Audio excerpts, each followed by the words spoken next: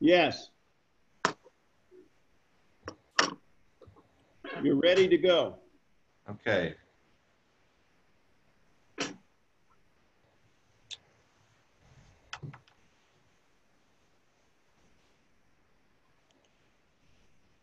Time is it? 8:32. All right, good morning. 8:32 on Tuesday, April 21. This is the regular meeting of the Town of New Canaan Board of Selectmen. Good morning, everyone. I'd like to start by just having a brief moment of silence for our 21, perhaps now 22 New Canaan victims of this COVID virus or coronavirus. And I'd also like to note, as many of you know, that our own superintendent of schools, Dr. Brian Lutzey's father, passed away over the weekend after only 4 days of illness, of COVID. So this is a very sad time, and I'd just like to take a few moments to remember these victims. Thank you.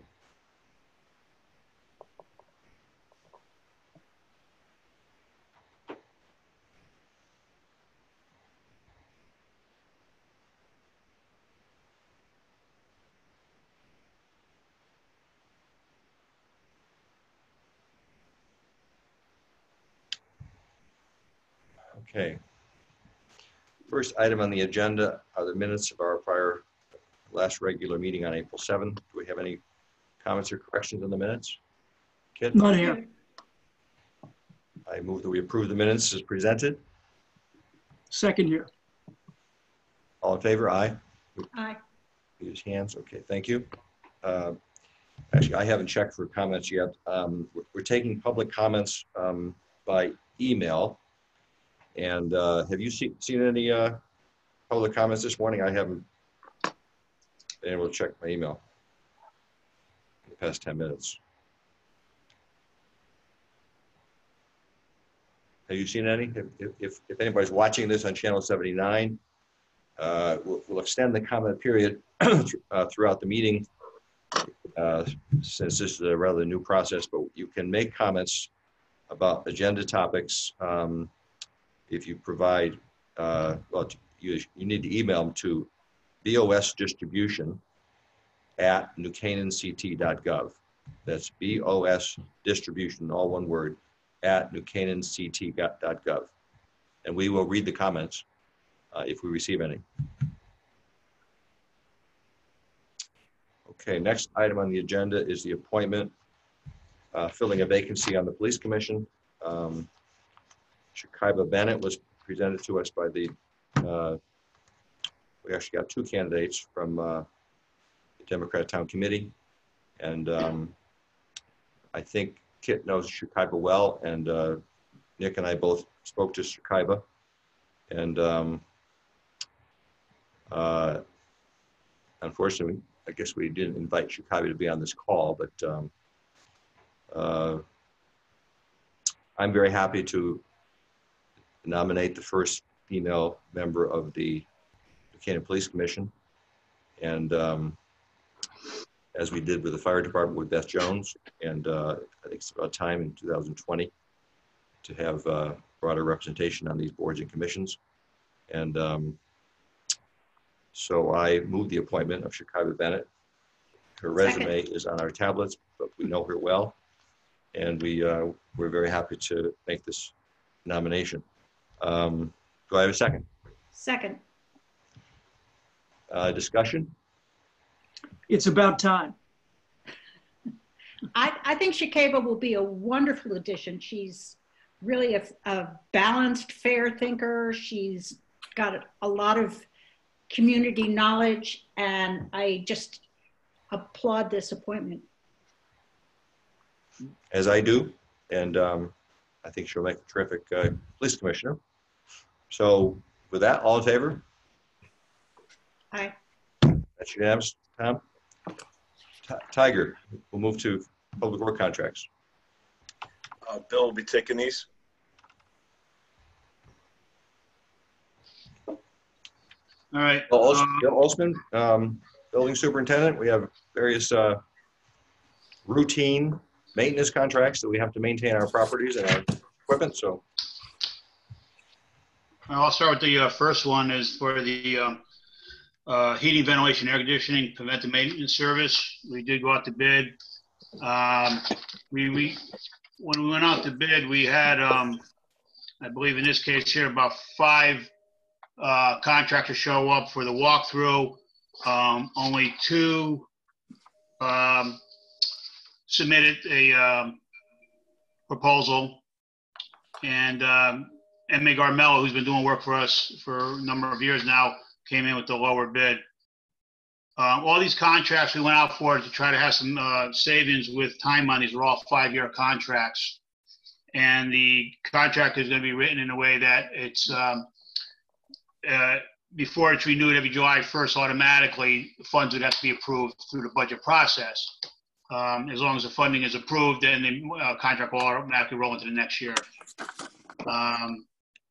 So the first contract, as you see, is going to be for the total amount with contingencies of $281,242.50. The first year being $56,248.50. And also, I had labor rates also included in the bid, so that when we do any additional work, once a PM work is done, they discover something wrong, we could do a time and material, and we already have their rates for their time. I don't know if you have any questions. I have a question, if I may. Since the world is changing, I'm wondering about going out for 5-year bids at this time rather than 1 year. 1 year would be more, well, I don't necessarily think anything's going to change because labor rates are what they are. That's not changing. I'm having a hard enough time trying to get people to come bid projects, and I don't think I'm going to get a whole lot of attraction with doing a 1-year contract. It's difficult, a lot of these, because they are, like for preventive maintenance, it's only twice a year. In some cases 3 times a year for the air conditioning equipment. It's nice to have a company come in who knows the equipment and then it rolls into next year. To go through that learning curve every year is kind of difficult to get everybody out to all these buildings and know exactly where everything is. But Bill, why wouldn't we do a 2 or 3 year contract? Well, we're looking for the best savings in 5 years. Seems been working. We've done 5 years before. I'd have to rebid it. I'm a little worried about going out to be rebid right now for timing and for again, people require everybody coming back to our buildings. It's the ideal thing to do right now, as you know. Tiger? You can certainly approve it for a year, 2 years, 3 years. We don't have to go the entire 5. You can certainly approve the contract for 1 or 2 or 3. You don't have to go the full 5. I don't know. I'd have to look into that, to be honest with you, Tiger, first, because the bids were for 5 years, and their understanding was they did the discounting based on 5 years. So I'd have to go back to the contractor and see if they're okay with doing a shorter term. We need to do this today. Can we do it in 2 weeks? No, you don't need to do it today. But are all, they're all 5 years? They're all 5-year, yeah, they're all 5-year contracts.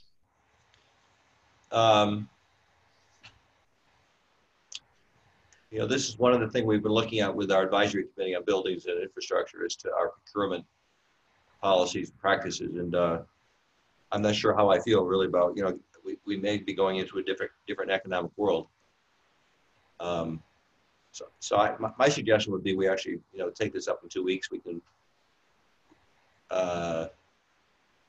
discuss it among ourselves and see what. Any reason not to wait 2 weeks, Bill? Excuse me? Any reason not to wait 2 weeks? You can wait 2 weeks. I just want to make sure we have something in place before July 1 when I need to start the services up. If I may, I'm also interested, if we have these contracts that actually renew every year, is there any downside, any penalty whatsoever with not going forward? I'm not quite following the question. I mean, okay, you say this contract is subject to funding approval by the town for each year. right. If the town doesn't approve the funding, is there any downside? Well, if you don't approve the funding, then the maintenance doesn't get done, period. Yeah, Kit, we have to put that in the contracts because we can't do, everything we do is subject to budgeting funding.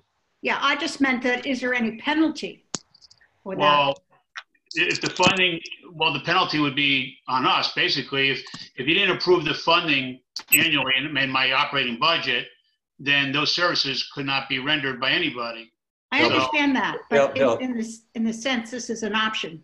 And so I'm wondering, is there a price for it?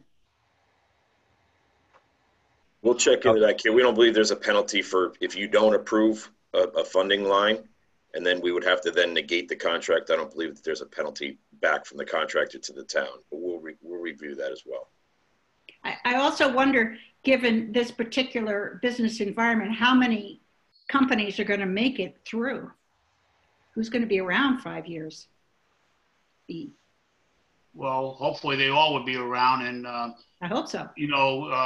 this is helping. If we were to approve and get contracts going with these folks, that they have something to look forward to. They start doing.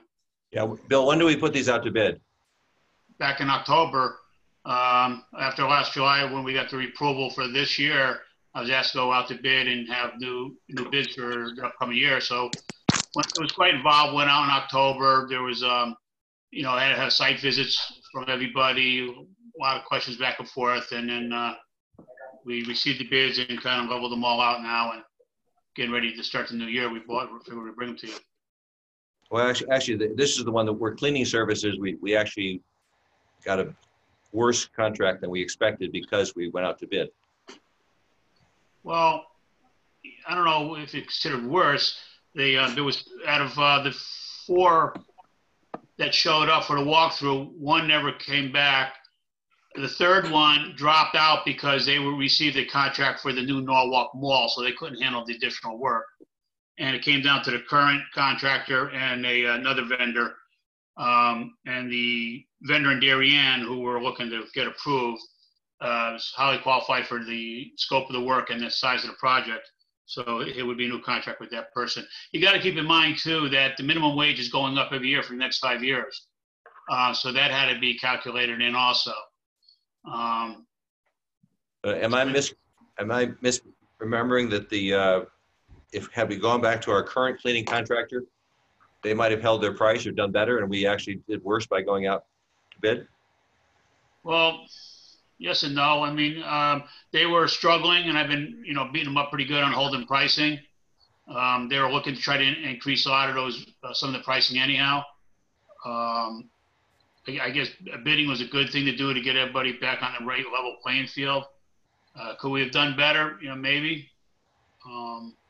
We're struggling with the current cleaning contractor because they are, they're like they're a franchisee. They franchise it out. So the local ladies in Norwalk who bought into it do our properties.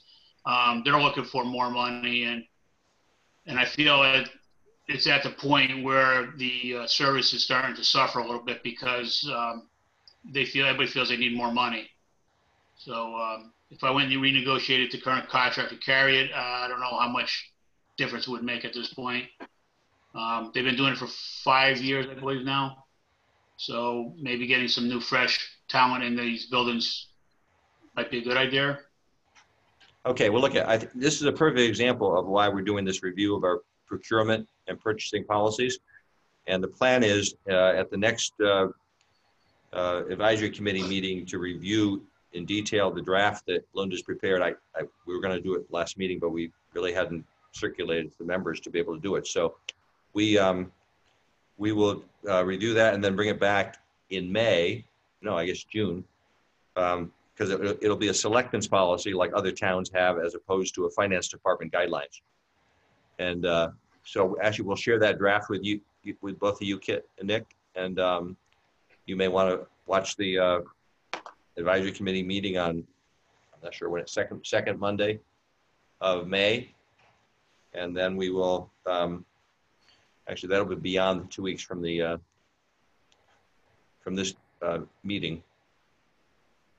But I still think I'd like to take 2 weeks and kind of review these. I think approving something in May for July 1 start is yes, Kit. I'm sure there's a rational explanation for it, but when I was looking at the cleaning services, the percentage increase for each year seemed so much larger than the supposed inflation rate, et cetera. I'm just wondering what was the driver on that? Labor. But Oh, is labor going up that much? Like it's going up to $15 an hour over the next few years, and so they had to reflect that. And I mean, I can't control what they put in for numbers. That's they did. Both of them, both contractors were, close with their numbers. The current contractor, he does our seasonal stuff, and he was off his target, and we had problems with some of the numbers he was putting in. And I felt, after discussing everything, that we had to be very careful that we weren't going to contract somebody who was going to gouge the price later, claim they can't do it. So I got, it was a lot of discussions. That's why it took a little while to get to this point here with you folks. We had to have a lot of discussions about making sure we secure the right people. Okay, well, let's postpone this for 2 weeks. I'd like to discuss with Bill and Tiger whether we would do a 2 or 3 year contract rather than 5, and talk to the vendors and see what that would mean. So I don't suppose we need to vote to postpone this, or I suppose we should. But actually, Tiger, I see Donnie on here. Do we intend to add an item to the agenda? No, there should have been, recycling should have been on there. It'd be number 5. Number 5, recycling contract. Oh, not on my agenda. Tom, maybe I have the wrong. Yeah, we added number 5 on Friday. Yeah, this is the 4:15 version on Friday. What time do we add it? About 4:15. Right. Oh, I'm sorry. I have a hour-old draft from Friday. Okay, so but anyway, I move we postpone the approvals for the public works contracts until the next Board of Selectmen meeting. Second? Second here. Okay. All in favor? Okay. Thank you. So we will go next to what's on the agenda now that I have a new agenda, recycling contract.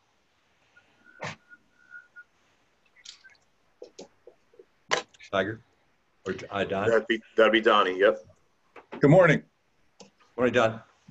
We put it out to bid again. 4 contractors picked it up. 2 of them returned with pricing, and the lowest price was Oak Ridge for $83.74 a ton to City Carding's $95 a ton.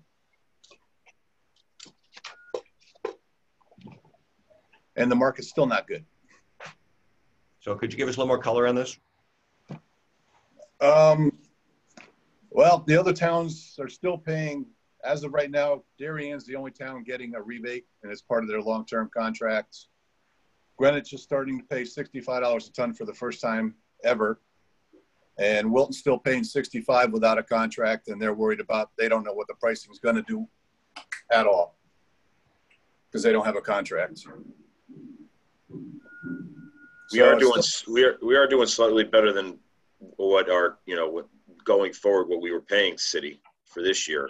So we are doing slightly better based upon the number of pulls and the quantity and the pricing for that. So we are doing better than what we were doing in July and August, but we're worse than what we were doing in the previous year.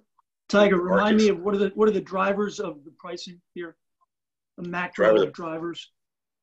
You have 2 different things. You got a pull cost, and then you got a tonnage cost. So each time they pull one of the containers, there's a cost for that, and then the tonnage cost.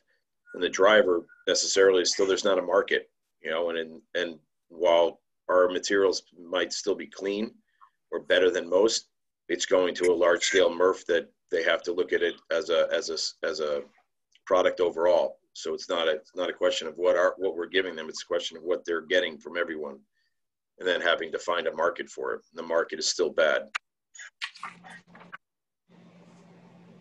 Given that City Carding, wasn't there an issue where they wouldn't even return our calls? Yes. And the general manager, the new general manager, apologized for all that, but I already told him the damage was done. And then they tried to negotiate after the fact when we put it back out to bid again. And I said, no, we put it out, so that's public now. That they have to go out and bid with the rest of them. And as it turns out, they weren't the low anyways. Turns out No, they still came up $12 higher. Do we have reason to believe that Oak Ridge Waste will be more responsive? It's possible. They're willing to work on other things too as we go along. So we just got to get them in here because they have a big plant in Shelton and in Danbury. They're probably the second biggest one in the area. What does the city of Danbury? Does the city of Danbury use them? Yes. What do they pay? Yeah, they pretty much have that whole area locked up there.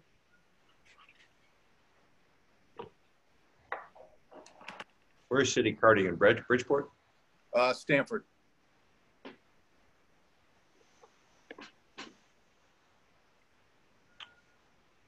Any further questions for Tiger or Donnie?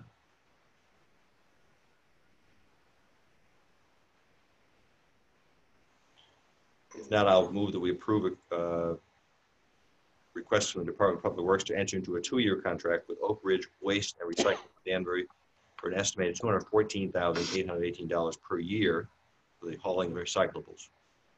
Do I have a second? Second here. Discussion? No. All in favor? Aye. Okay. Actually, Donnie, Yes. I asked that you come back to us on the transfer station fee change and whether or not we should consider a senior. Did we get the information? Yeah, the only town right now that's doing is Darien gives a discount to their residents for seniors. How many towns did we check with? I checked Darien, Wilton, Westport, Weston, Richfield. So, okay, so a senior discount is not prevalent. Darien is the only, but Darien also has 125 or 100. What's the annual fee for Darien? 120. 120. 120? Yeah, it went down 120. So, keep in mind, many seniors are in congregate areas where they have contractual services with their rent, such as, all the apartment buildings and all the condos and co-ops. So there'll be some seniors, obviously, but anyway, we're not going to bring forth a recommendation on a senior discount. One resident suggested that, and I asked Donnie to inquire what other towns are doing.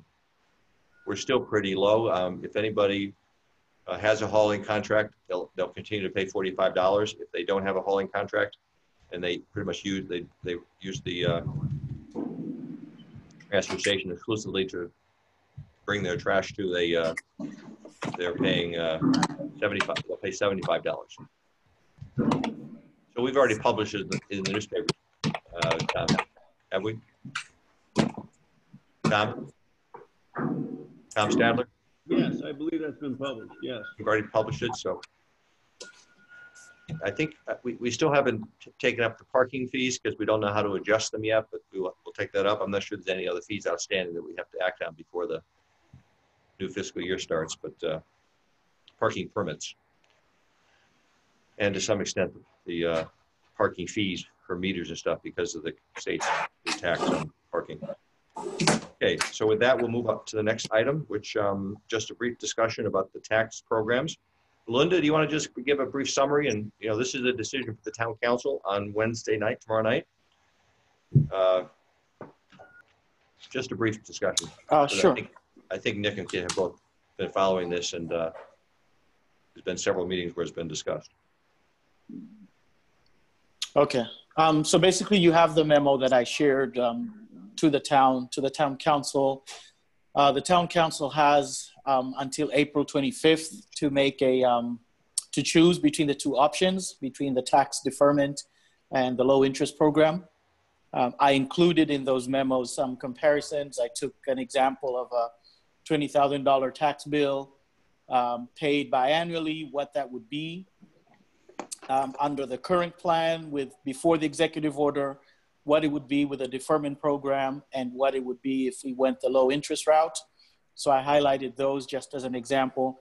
And then below, I did some just initial projections of cash flow, where the money comes from and how the funds would flow if we were to do any of these programs. From a cash flow perspective, it doesn't make a huge difference to the town whether we go the deferment route or the low interest route, because of the level of reserves that the town has.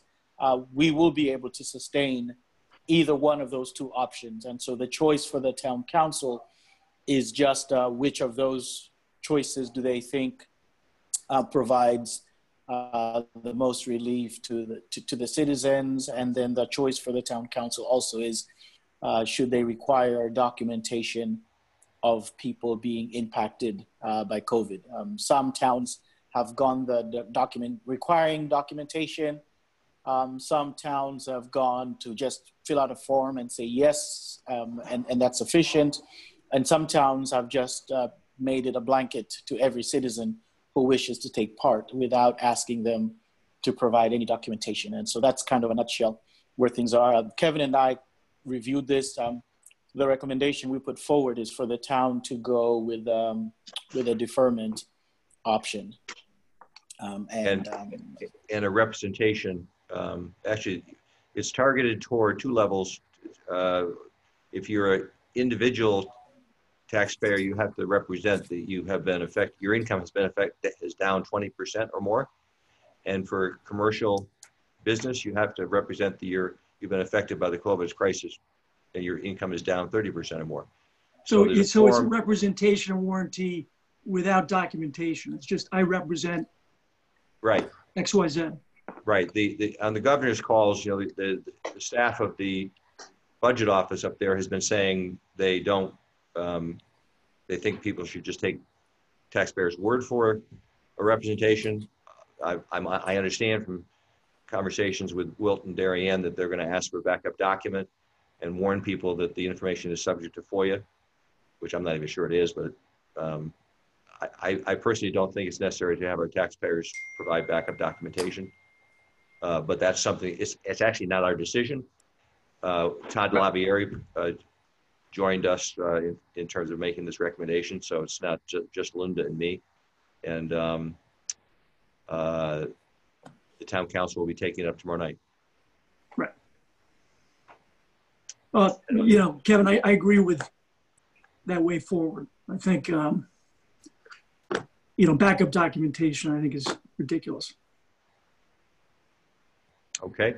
So actually, I just like to ask, who is 203-817-1278? That's Mike, I think. Mike Dinan? I think so, yeah. Okay. No one from the advertiser on here?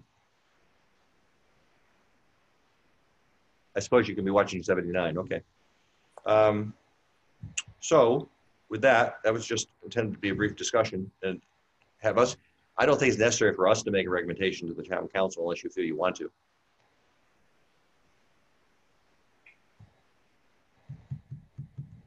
Kevin?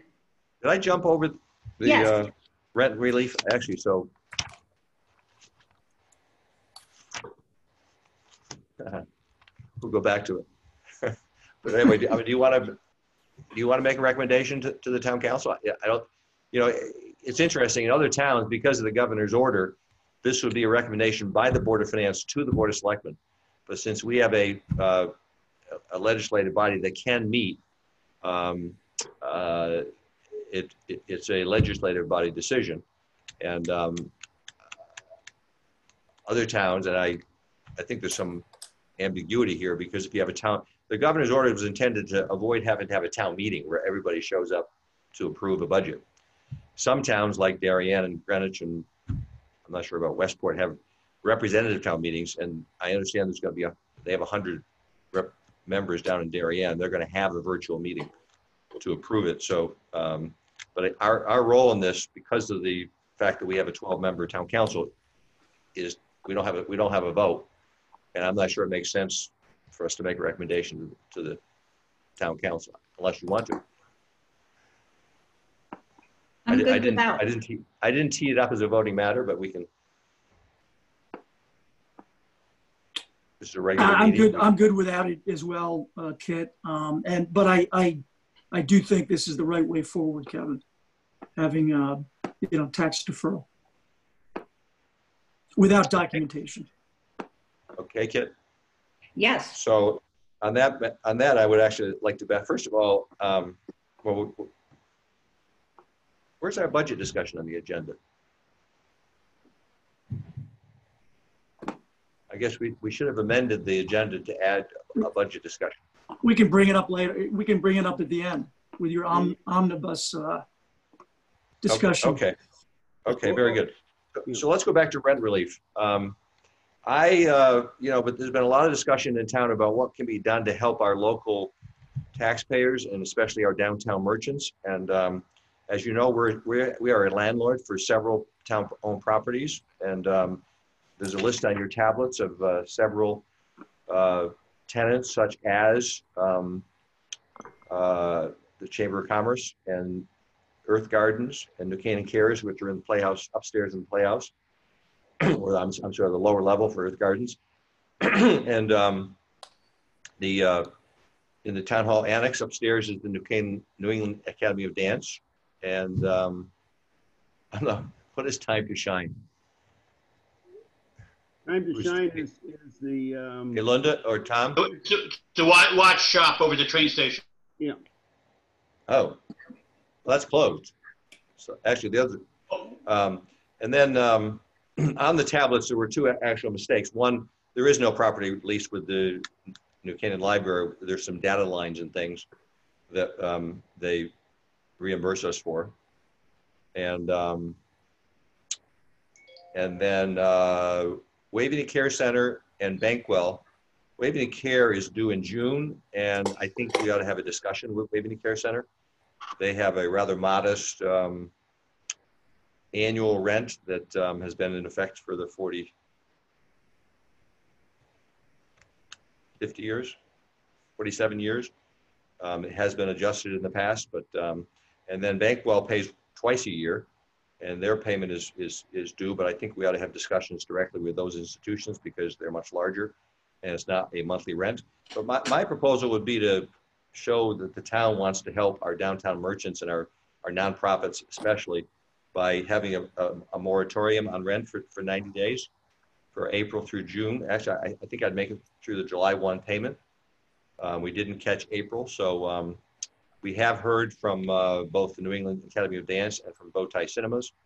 Bowtie Cinemas actually sent us a lawyer's letter asking whether or not we're taking the position that the force majeure clause comes into play, and we don't agree with that necessarily, but I don't think we need to debate that with them, and I think we ought to be generous. They have no revenues, they're closed, and it's not quite fair to be charging rent for space in a time of crisis. We want these tenants to be in business 4 months or 6 months or now, and so we are going to give up some modest amounts of revenue, but I think it's the right thing to do, and it's also I'd like to show our community landlords that they need to perhaps look at giving some moratorium relief to their tenants because we want to preserve our merchants and our nonprofits in town, and anything that can be done to help consistent with their obligations to bank lenders, et cetera, that they ought to try to do as well. So before I make a motion, do you have any questions or do you have any thoughts on this? Kevin, I agree with this. Just to be clear for everybody, this is not a rent deferral. This is a rent abatement for those 2 or 3 months. Well, actually, Nick, I use the word moratorium for a reason. It really doesn't. We're not going to waive the rent. We will discuss it in 90 days and see if chances are we'll probably defer it further. But I don't want to necessarily say we're waiving the rent. Moratorium means you're just waiting to the situation changes, and then you'll discuss it. So I debated actually whether to suggest we waive it entirely, but I think a moratorium is sending the right message, and I think especially for private landlords they may very well want to do a moratorium and try to work out things in the future. People have made the point that the governor doesn't have the authority to order that private contracts be breached. Therefore, we want to be as friendly and supportive as possible to our nonprofits and I think private landlords should try to do the same. But we may decide, and that's really a decision 90 days down the road or more, to decide whether we in fact forgive or waive the rent payments. But for now, I would suggest we simply adopt a 90-day moratorium, which would include the July 1 payment. So if April's already been paid, we really don't have the ability to help with April. But we certainly in May and June and July, we could give them 90 days relief. Yeah, to be clear, I am completely supportive of this, and I think the message that it sends is as important, if not more important, than the money issue. I guess the only question I have is, from one lawyer to another, do we intend to try and memorialize this moratorium, or we'll communicate with each tenant that we approved a moratorium for 90 days, and we'll talk about it in 90 days. I don't expect, if things are more than likely, we'll enter into some terms for the future. We're not going to say, you owe it now in 90 days. We'll look at it. Right. But it really requires some individual discussions with individual tenants and what they're able to do in the future. And we may, decide by the end of June that we'll simply, consistent with talking to the Board of Finance, decide to forgive it altogether. But that's for a discussion down the road. Right. And you've discussed all of this with outside counsel, correct? Yes. Okay. And I think it's the right thing to do. There's a lot of pain out there, and anything we can do to help is what we should be doing. Right. So I move we adopt a moratorium on rent for these particular tenants that are on the tablets and the ones on the top. Again, I would have since the Waiting Care Center payment is not due until June, and since it's a annual payment, I think that's correct, Tom. It's just one payment a year. I think so, yeah. We can have a discussion with Waiving the Care. Obviously, anything we can do to help Waiving the Care would be desirable. And then Bankwell, as a relatively big bank with a balance sheet that keeps on earning, regardless of whether or not they. I'm not sure what their attitude is about paying their April payment. They haven't made it yet, but I don't plan to be unfriendly to Bankwell. And we'll see what a conversation with them produces. And but anyway, so the moratorium would apply for now to the smaller nonprofits and Bowtie Cinemas and the New England Dance Academy. I second the motion. I move that we have a 90-day moratorium as I've described it. Second? Second here. Further discussion? No. Okay. All in favor? Okay, moving on then to, on our tablets, our legal fees, and I noticed we are considerably under our budget, which will help with the overall budget. But any questions on the legal fees on our tablet? I think we are currently through March.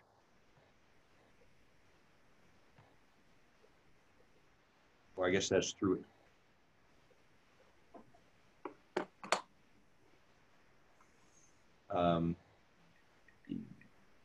This bill is through April 6th. We are at 168,523 for the year. This is down considerably because we have had less planning and zoning conflicts. We've had less, we don't have labor negotiations going on. So we're considerably under budget coming into the fourth quarter. Any questions on the legal fees? No. I move we approve them. Second? Second. Okay, all discussion? All in favor? Legal fees are approved. Thank you. Contracts under $5,000. There's a few, 4 or 5 contracts under $5,000. Any questions about those items? I might mention here that we've been having and we'll talk about it on the budget discussion. We've been incurring maybe $80,000 to date of COVID-related expenses, which we hope will be reimbursable by FEMA. I have a department managers meeting at 9:30. I'm going to ask the department managers to document their 10 largest COVID-related expenses and the explanation of them. This is sort of an audit, so that we'll be prepared to make sure everyone's on the same page as to what they're recording, so that we have documentation ready to make a FEMA claim.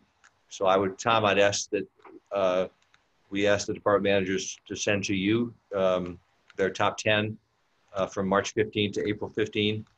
And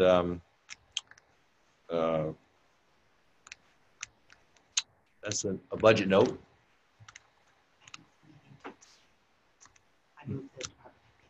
Oh, okay. Thank you. So moving to general matters. I actually probably should have suggested we add to the agenda. I'll be happy to talk about anything you want to, but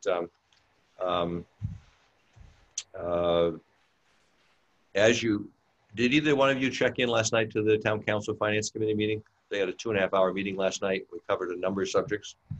There is a lot of concern that we cut back spending, both on the Town Council and the Board of Finance. And so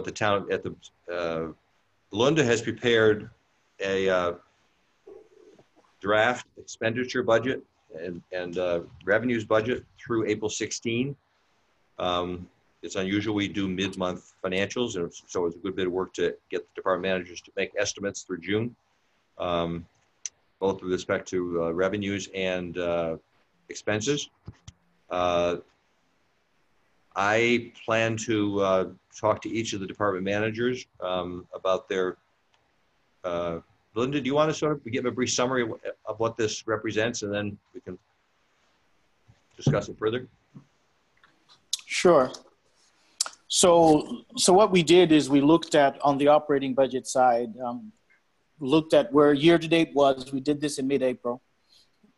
But I sent out to departments their line item revenues and their line item expenditure lines, and to just kind of give us a sense of where they think they'll end at the end of the year. Obviously, with some of the buildings being closed, there's some things that we're not going to spend on. There's some programs, for example, in recreation, that are not going to take place, and therefore expenses related to those programs, like the part-time help, those expenses go away. But likewise, some of those programs bring in revenues, and therefore the revenues that's associated with those programs also go away. We looked at our property tax revenues, which is our biggest revenue source, to kind of see where those are. So we looked at that where it was as of mid-April. I talked to Roseanne to see how much of the taxes were outstanding, and did a preliminary projection on those. Obviously, these projections will change as we get closer to the end of the year. They become more and more refined. At this point, with 12 weeks out almost before the end of the year, it's difficult to know. I asked also the Board of Ed to kind of provide their numbers to see where they thought they would end the year, given the school closures, but also the additional expenses related to the e-learning and so forth. And so that they provided some of those estimates. So that's what you have in front of you. Again, these are preliminary numbers, but it's just an attempt to kind of see where things are. The big unknown, and what we've started to separate in the draft, in the preliminary document that you have, on the numbered one that I sent late last night, on page 9, we itemized COVID expenses. We created these COVID accounts for each department, and we asked each department to start tracking those COVID expenses, and we're charging them to those accounts. And so we did year to date where we were in those accounts, and also to kind of estimate where we'll be. As you know, it's really difficult to know for expenses like COVID because we don't know what the demands are on a day-to-day basis. If you're in on those calls with Mike Handler, there's discussions about possibly for some of our public works employees under emergency workers, if it gets to the point where we may have to contain them in hotels so that they don't go home and spread the germs to their families, and so forth. And so that's a big unknown. We haven't pulled that trigger, but we do have a hotel on standby should we need to do so. But you may be looking at booking a block of rooms for an extended period of time to house some of our employees. That may happen, that may not happen. It's very difficult to project something like that. And so what you have in front of you is kind of a best guess at this time as to what that will be. For the Board of Finance, at the last meeting we had, we did not have March financials then. They've asked that we include April financials, which we will, and therefore we'll do another look at this for the May meeting of the Board of Finance, which will include spending as of the end of April. And those will be reconciled numbers with the Board of Ed. An interesting piece of this also is that we also send tax statements, delinquent statements go out in April, and those have gone out. And so hopefully by the end of April, we'll also get a better read on where we expect to end as far as tax revenues, which is our biggest revenue driver. And obviously— Hey, Londa, yes. On the delinquencies, has there been an uptick in the number of delinquencies? No, Rose sent me sent me her sheet today. And last year when we sent the April delinquencies, we had about $1.4 million that was delinquent. This year's April statements are actually 1.2. So it's actually down 200 year over year. And so in terms of where we are, in terms of property tax revenues for this fiscal year, we're pretty close to what where we would be, just because on the cycles, we typically get rents, tax revenues in June, July, and then January. And so by the time when COVID hit, most of those obligations as far as property taxes were, people had committed to them. And so it does not impact to that extent our revenue. So I think for the year, in terms of revenue impacts on the tax revenue, it's going to be minimal. The biggest hit we're seeing on revenues is on building permits. This was something that we had been watching even before COVID, if you recall, in some of the sessions I've done with the Board of Finance. But right now, Brian is projecting that number. He's downgraded the revenue projections on that. We had a budget of 900,000. Right now, we're projecting possibly 600 in total building permits, just based on what he knows. Again, we'll keep refining this. And then the other one is the conveyance fees. This is one where we had begun to see downward trends even last year, and it was trending downwards this year. But projecting it for the year end, we're also projecting to be slightly down this year than we were last year. And so, to the extent that we over-collect in years, that over-collection is having to make up for some of these downfalls in these other big-ticket items. Where in previous years, we would over-collect in property taxes because of the collection rate, but we would also be close to budget on building permits and conveyance fees. This year, we're seeing a downtick in those areas.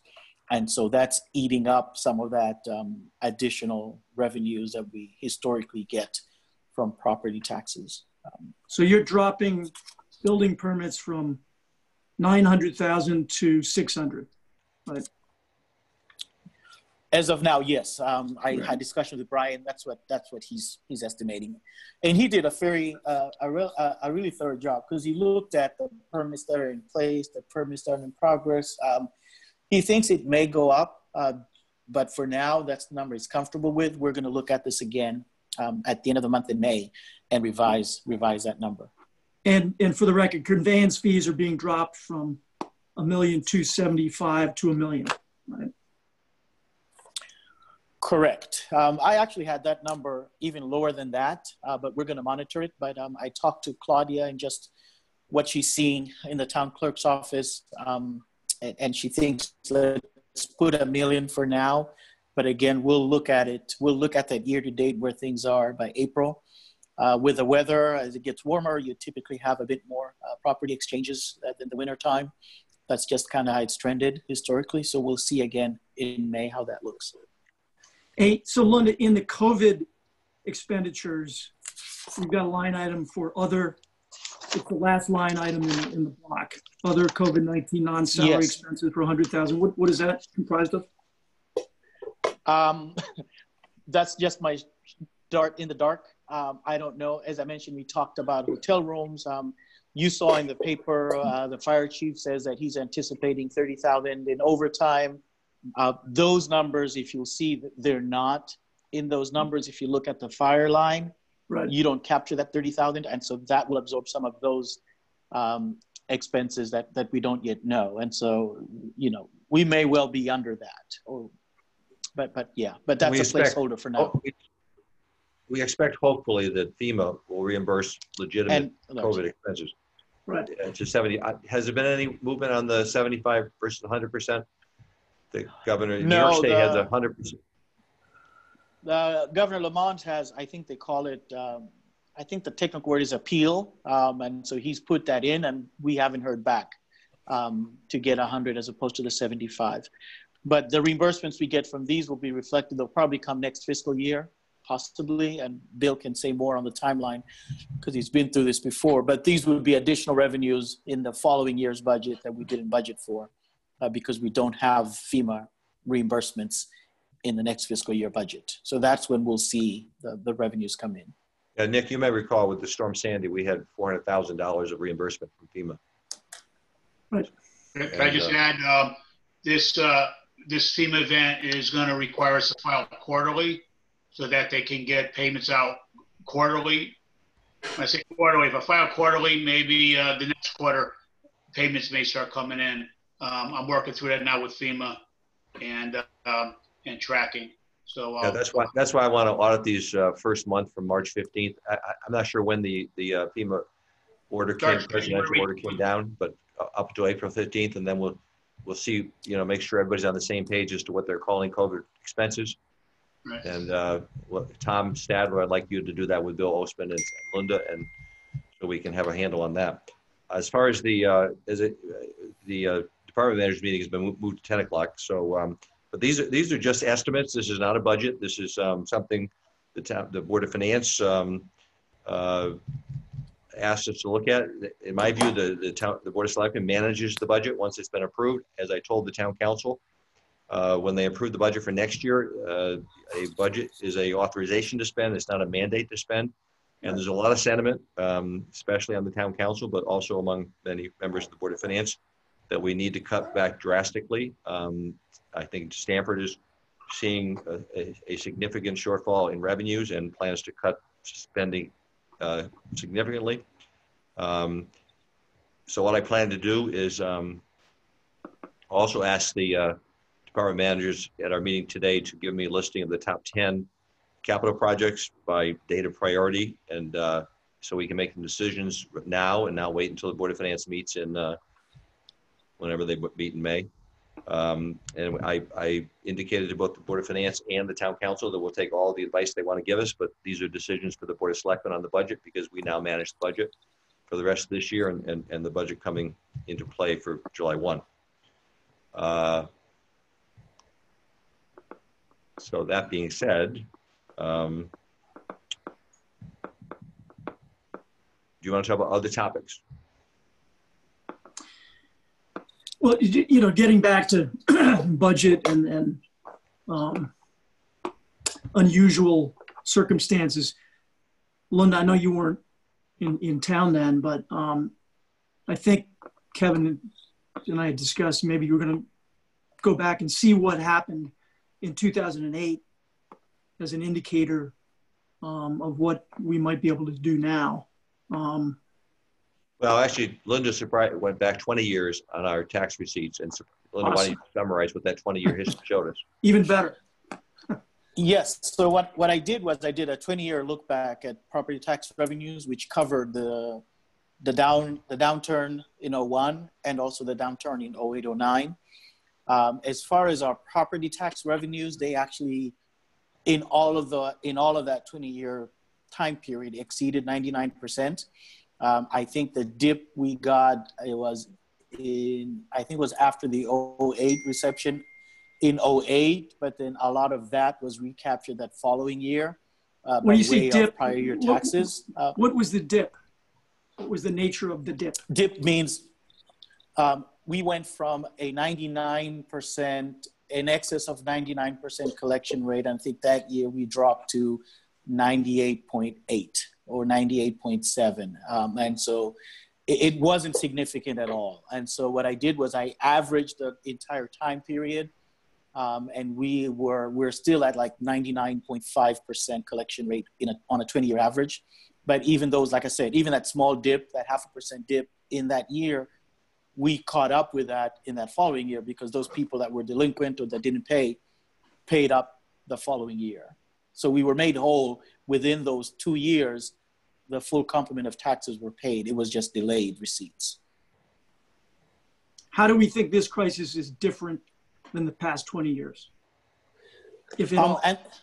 And we don't know just because when this particular crisis hit, we were already kind of past the tax collections for the prior year. And so this year is not a good indicator. What we would like to see, what will be the telling sign will be July and August. I think two things we'll know at that point is because the executive order exempts escrowed accounts from the delay.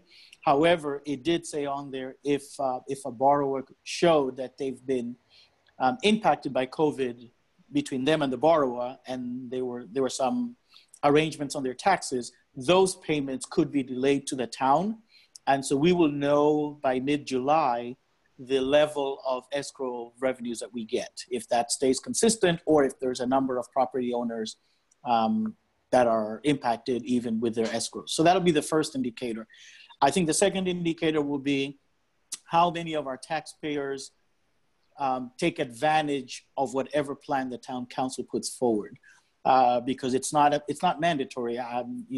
We've estimated 25% of residents will just continue to pay as usual and not necessarily take the delay, but we'll see. And I think those will be. Yeah, Linda, we didn't estimate. We guesstimated. We guessed. We have no idea. We have no idea. Yeah.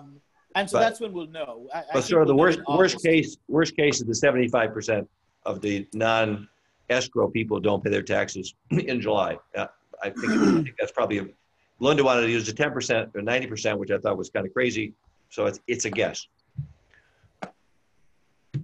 So with respect to the escrowed accounts, in order for there to be a deviation from that contractually negotiated arrangement between mortgagor and mortgagee, they have to go to the bank and say, hey, I want to change this, or? Yeah, I think banks don't generally agree to that. I think the taxes have already been collected in the first 6 months of this year for the July payment.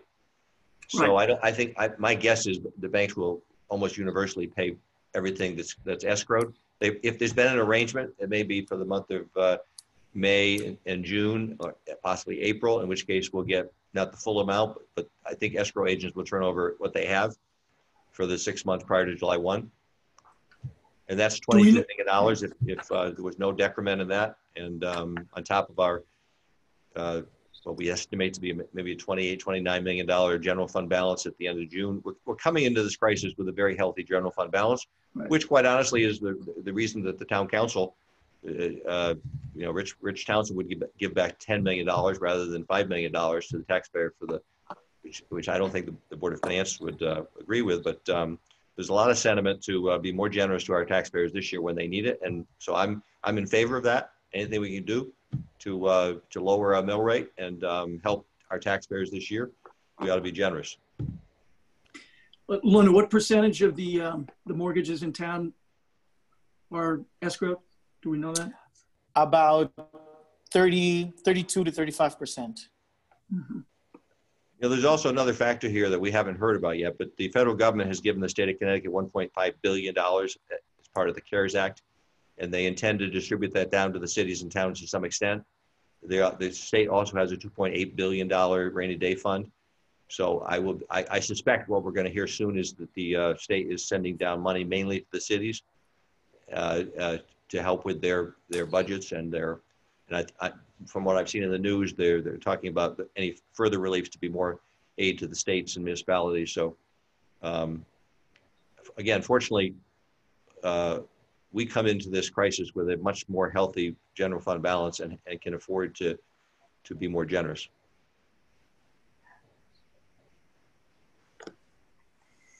So what are you thinking from a budgetary standpoint going forward, Kevin, in terms of cutting costs? I'm not even thinking about July yet, because I think how we look at the world in mid-May versus mid-June will be a lot different. And but for now, we have to think about what we can do in the next 70 days.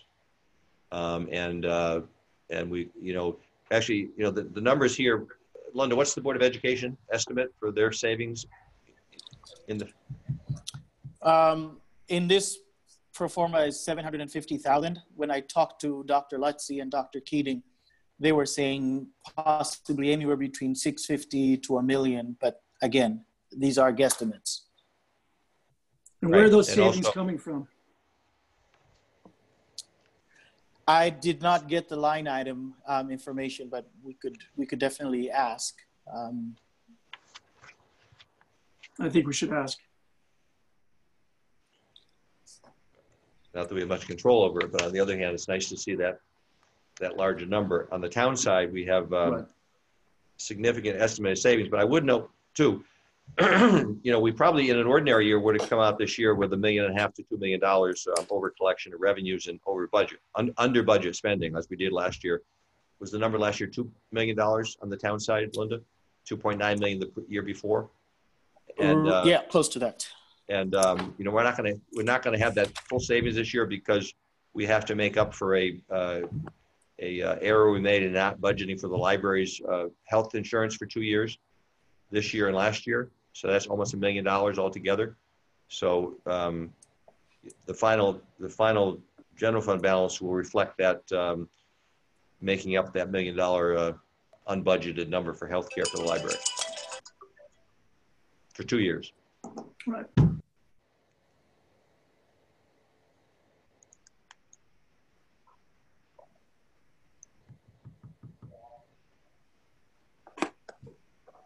So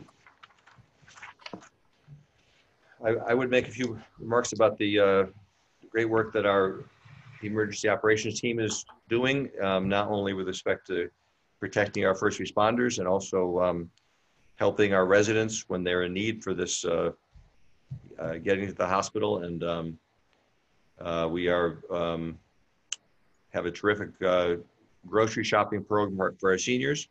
Ironically, back in January, when we created a survey of our seniors for the Human Services Department to understand what services we provide to our seniors, we have a database that has been very useful to know exactly which seniors live where, and we've been able to target meals. The school district is preparing meals daily now for 150 students. Actually, did they just extend it to younger people as well, K through 4? And they also, Cheryl? And we're delivering meals to certain selected congregations, like for example, schoolhouse apartments. The school district took over the Meals on Wheels program last week because the Meals on Wheels is primarily senior volunteers who deliver the meals. So the school district has really kicked in with their support for the town. We also have purchased, I think, 29,000 masks, surgical masks, and we are in the process. Surprisingly, FEMA has a program that if you ask your state emergency regional coordinator to have FEMA deliver masks, cloth masks to residents, they will have them delivered. We hope they are good with their word that they'll deliver by the end of the week cloth masks to all of our residents.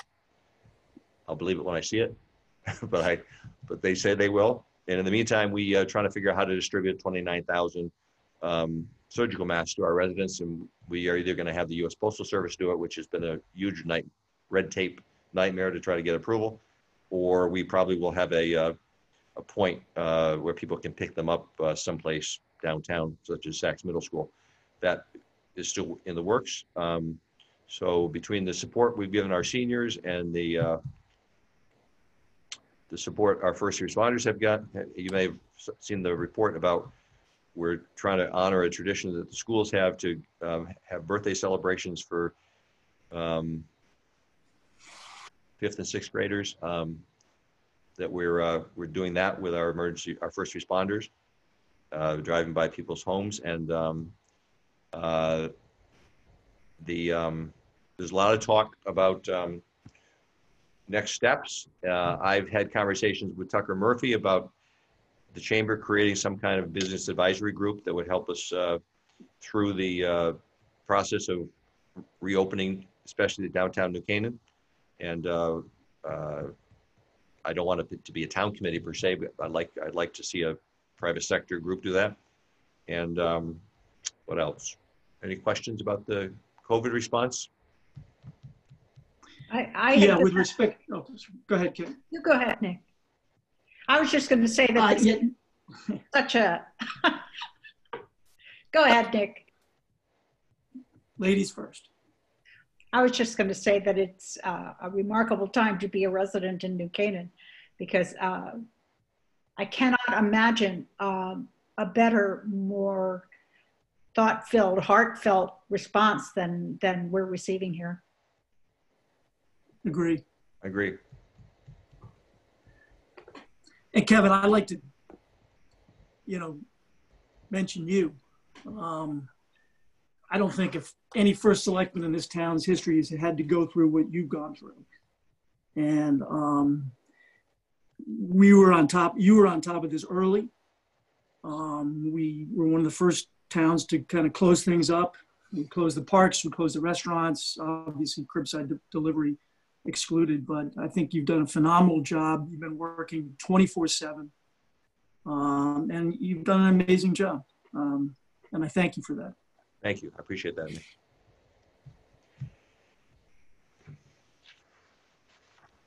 So one last thing I have is that I'm going to show this.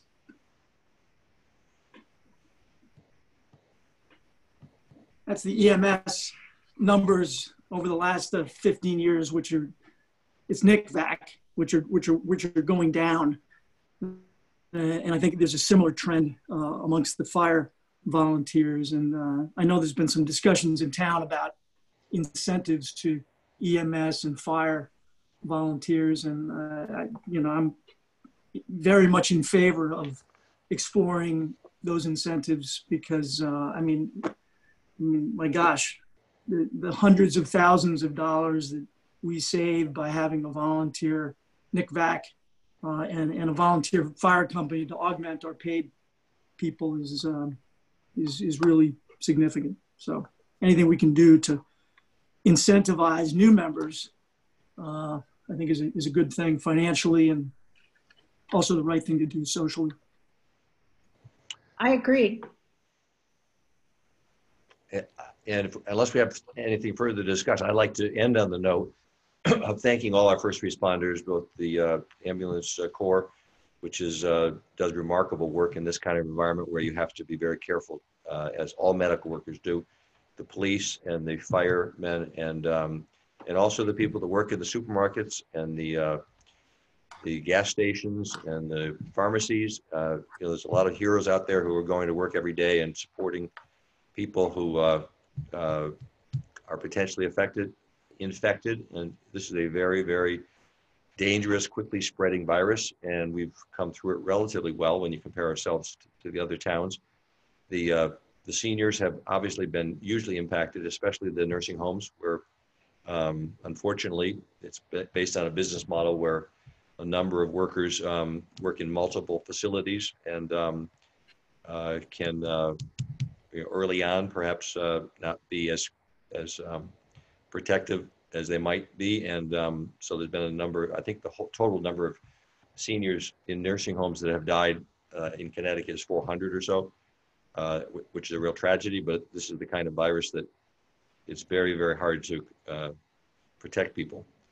And also, I want to give a shout out to some amazing volunteers. For example, Grace Farms, who stepped up and bought $2.5 million of protective equipment and we delivered through our volunteer firemen to, I think, 14 towns and cities, to the hospitals and the first responders, PPE, which wasn't available in the first few weeks of this crisis.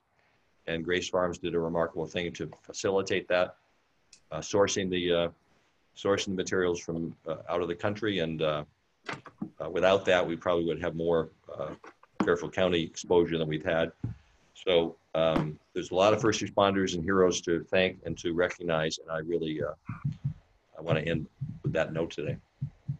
And all of our town employees, we've been operating in absolutely remarkable circumstances to try to get through this. And I want to thank everybody for their dedication and hard work. And especially, as I said earlier, Dr. Brian Lutzy has done a remarkable job with the Board of Education support, the school district support for the town.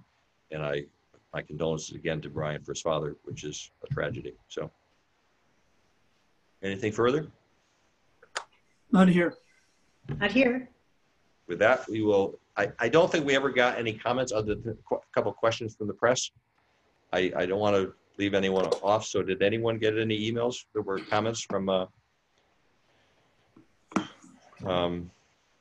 don't think so. Anyway, for those watching on channel 79, we wish you a good day. And at 9:43, I make a motion to adjourn. Second here. Okay, thank you all. Stay safe, everybody.